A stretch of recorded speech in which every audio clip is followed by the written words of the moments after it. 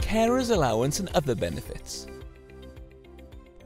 Usually, you cannot get carer's allowance if you get a state pension, contributory employment and support allowance, incapacity benefit, maternity allowance, bereavement or widow's benefits, severe disablement allowance, contribution-based job seekers allowance. But you can still claim an underlying entitlement. Underlying entitlement means you would usually get carer's allowance if you did not already get another benefit. To get an underlying entitlement, you have to apply for a carer's allowance as usual. An underlying entitlement can increase the amount of money you get from other benefits, or it might allow you to get other benefits for the first time. You should check if you can get an underlying entitlement. It may help you get more money.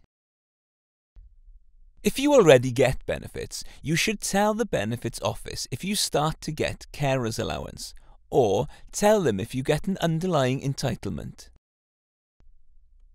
You will find the contact details for the right benefits office on letters they have sent you. Carer's allowance does not affect the disability benefit of the person you care for. It will not affect their state pension if they get one. You must check to see if carer's allowance would affect the benefits of the person you care for, and you should think carefully about whether you should claim it. For more information or for help and advice, you can contact the benefit helpline you need by choosing from the list of the contact numbers in the description box below. Your national insurance record and carer's credit. National insurance is money paid by everyone who is over 16 years old and earns over a certain weekly amount. Your national insurance record says how much money you have paid towards national insurance. National insurance is important. It is used to work out how much money you should get from benefits like state pension. Your state pension is important. It is the money you will get to live on when you no longer work because of your age. If you get carer's allowance, you will get credits to protect your national insurance record. This is to protect your state pension.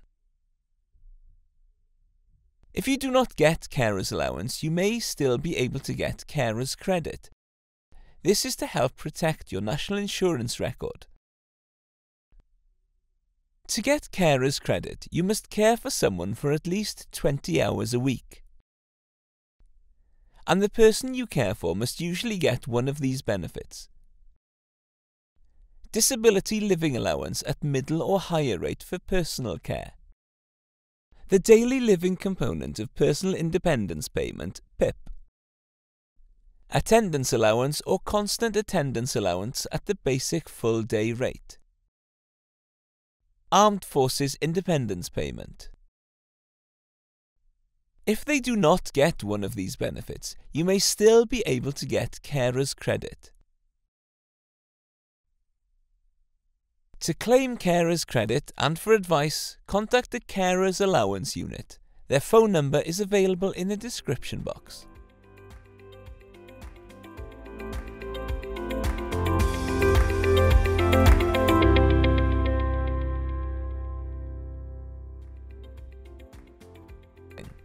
If you want to find out how to claim carer's allowance, check out the video linked on screen and subscribe to our channel.